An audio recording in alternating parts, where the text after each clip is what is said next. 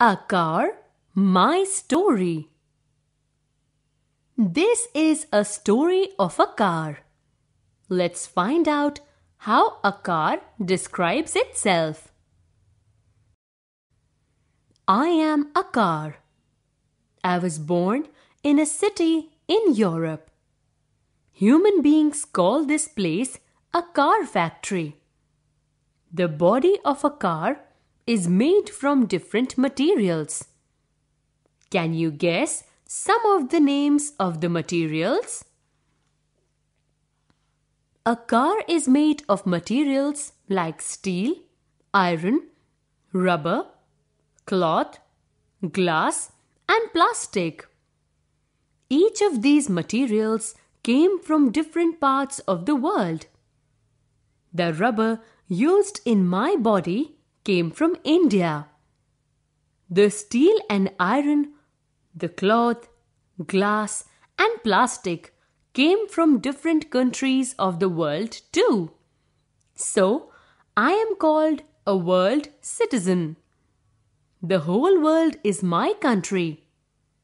I am going to live in India one day. Have you ever thought, what is my food?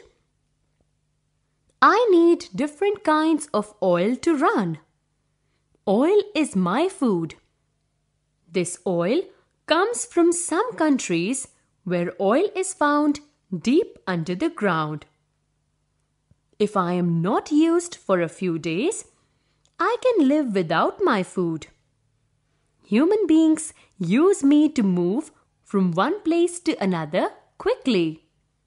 I can take them to a place at a much faster speed than walking. So, human beings get into a car. They start to drive the car. They drive and I have to go wherever they want to. Sometimes I have to go very fast and sometimes very slow. Sometimes I have to run throughout the day and even through the nights. Sometimes it is very hot and sometimes it is very cold. When the roads are smooth and wide, I enjoy the journey. When the roads are bumpy and narrow, it hurts. I do feel sad at times because I have to go wherever the humans go.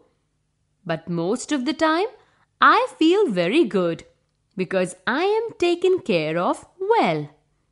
I am cleaned and given food regularly. I travel to many places. I get to help many people.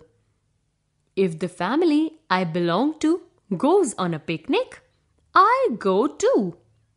If they are ill, I help them reach a doctor. I take the children to school sometimes. I am a part of the family.